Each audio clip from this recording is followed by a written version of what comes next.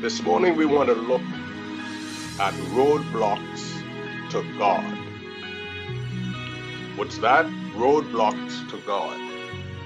And I lift the passage from James chapter 1, verses 20 and 21 for our contemplation this morning. It reads, "For the wrath of man worketh not in accordance with the righteousness of God. Wherefore, lay apart all filthiness and superfluity of naughtiness, and receive with meekness the engrafted word, which is able to save your soul." That's the way the King James Version puts it as we look at roadblocks to God. Let me read now verse 21 from the New Living Translation. And it says, "Get rid of all filth and all evil in your lives, and humbly accept the word of God, which God intends to plant in your hearts, for it has the power to save your souls." The word of the Lord is already blessed.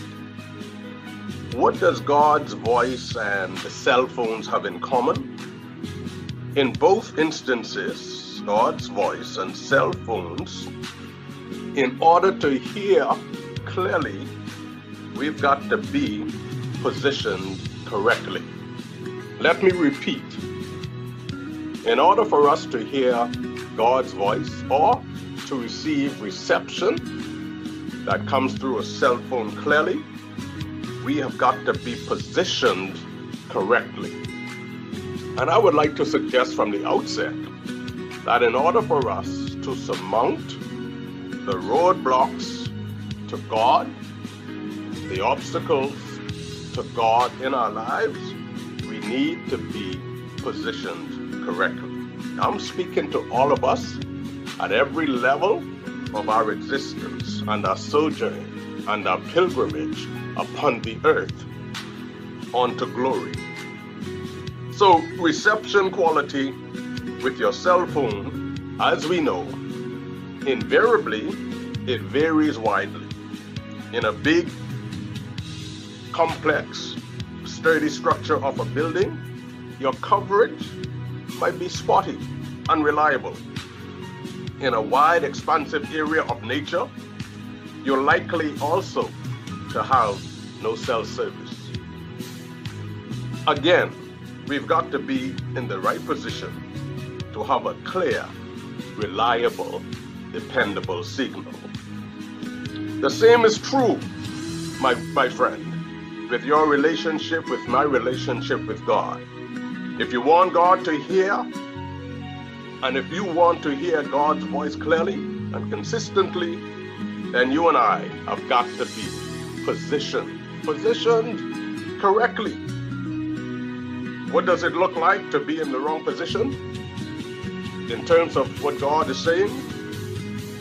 When you're in the wrong position, when I'm in the wrong position, your mind and my mind is close to what God is saying. Oh, this is so important. This is so important. You've experienced it, and I've experienced it. Everybody has experienced it who calls him or herself a believer. You want to do your own thing. Have you ever had that experience? Yeah, if you want what you want, not what God wants. We are in the wrong position at times. Our heart becomes hardened because of circumstances that occur that seem to continue to unfold to go against what we perceive is what type of life we should be living. And when that happens, the result is that we are unwilling to listen to people many times who have our best interests at heart, and surely it makes it difficult to listen to God. So what keeps our hearts from hearing what God is saying? And what stops our ears from receiving the clear signals from glory. There are three particular barriers or roadblocks to God in this message. And the first one is pride. We know the good book says, and it stands to be repeated, that pride goes before a fall. If you and I think that we don't need God in our lives and we want to handle things ourselves, then all that means is that we are likely not listening to God. This is so crucial because many times we are convinced in our own selves that what we want and what we're doing is what God wants and what God wills. But many times it is us, it is our sinful nature getting in the way of what God wants for us. So that pride, that stubborn thing, that thorny thing in our souls and our spirits called pride, this thing, this insidious element of nature, human nature, pride, many times keeps you from being open to the possibility that God might want for you something else than you want. He may want to say something other than what you want to hear. Oh, I'm talking to somebody. And so the second thing after pride that keeps us from hearing God, or that stands as a roadblock to God in our lives, is fear. Fear. Many people can't hear God because they are simply afraid to hear God talk.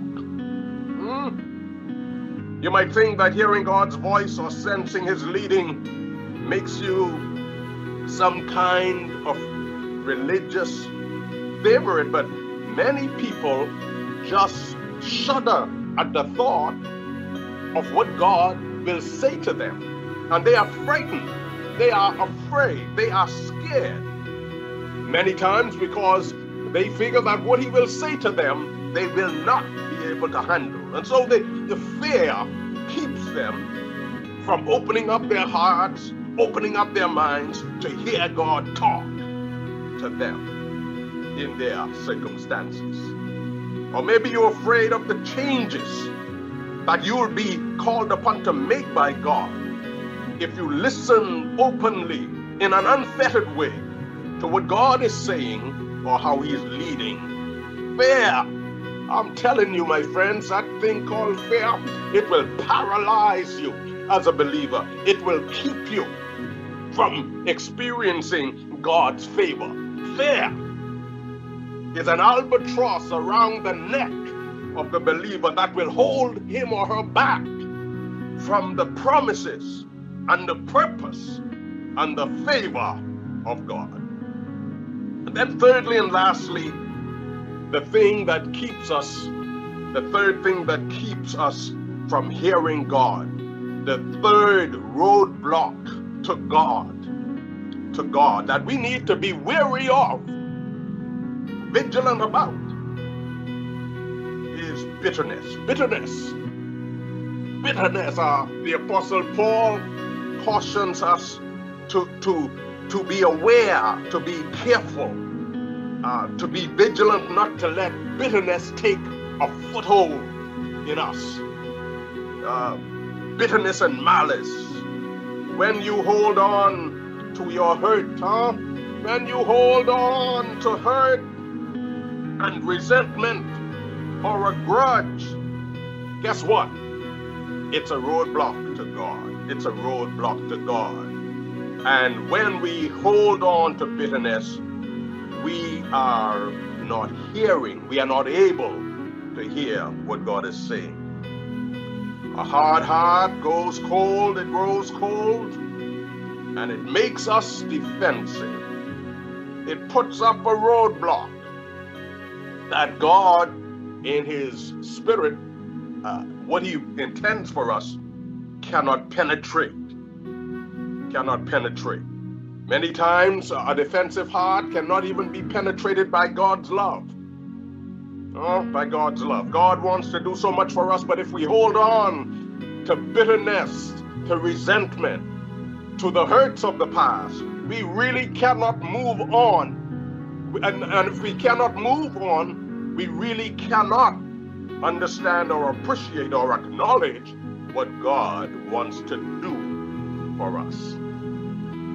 James 1:21 again, I remind you, says, as it invites us, get rid of all the filth and all the evil in your lives and humbly accept the word of God, the word that God has planted in your heart. And what is the purpose that he plants his word in our hearts?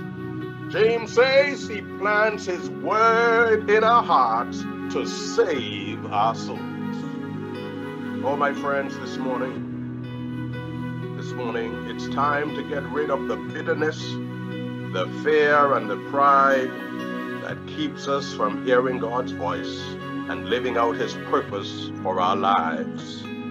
When we hearken to what God is saying, even in this meditation, guess what? You will be able, I will be able to hear God with an open heart, with an open mind, with open ears, and humbly accept what he's saying to us.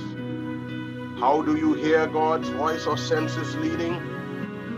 Ask him for grace to run this race and for the Holy Spirit to take over, to knock down those barriers, those roadblocks in our hearts, so that we get the victory over the past and we can hear clearly the word, the thus said the Lord.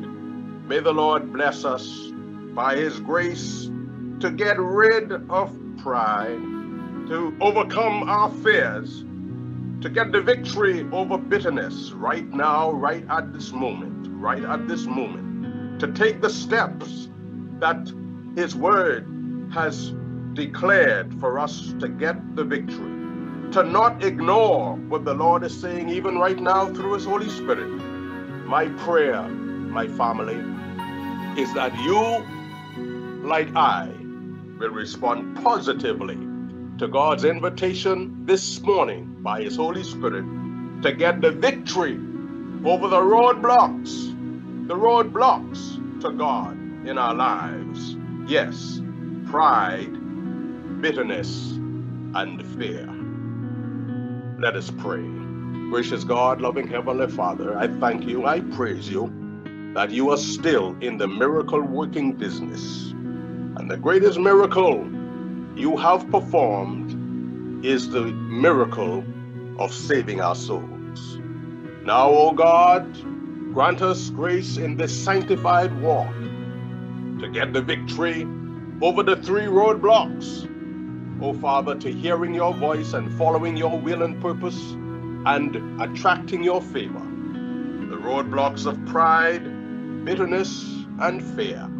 Thank you again for the victory today, I pray, for I ask it all in Jesus' name. And all of God's grateful, thankful children said, Amen.